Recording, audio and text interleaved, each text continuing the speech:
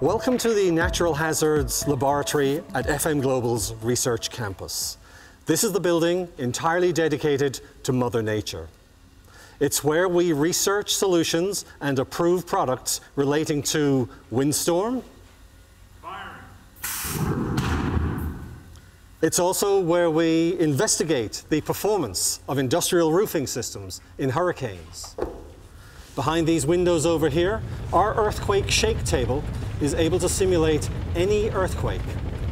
And of course, one hazard that affects 1 in 10 industrial facilities, and that's flood. Gee, sounds like that storm's getting very close.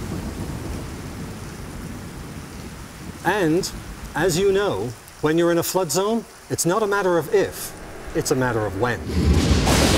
Stop! Now, a flood can be a devastating wall of water such as this from a broken levee, or a flash flood, or it can be something more gentle, where the water simply seeps in through every unprotected opening. So let's back that up. In a flood situation, there are typically 3 options. First, you can raise everything above the water level. Second, you can make everything waterproof.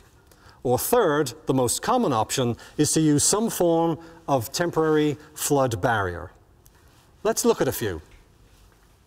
Sandbags are an option, but they are time-consuming and difficult to assemble and stack. And also, they need to be disposed of after the event, sometimes as hazardous waste.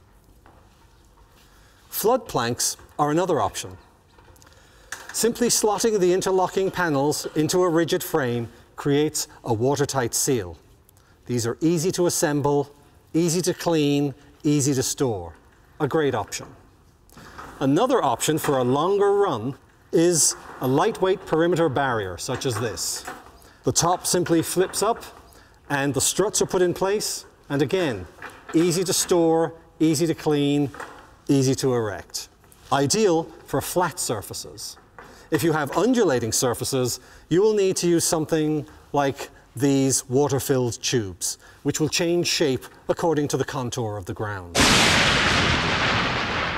Okay, let's watch this flood from the safe side of the barrier.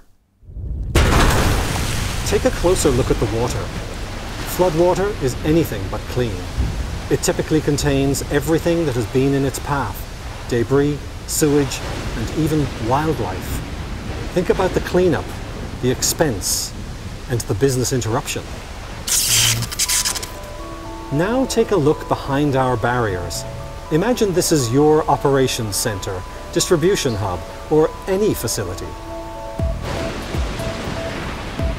Inside the FM-approved flood barriers, it's just minor areas that will need attention. At 3 feet deep, we can expect unprotected key equipment to be seriously damaged. So ask yourself, what's standing between a flood and your business resilience?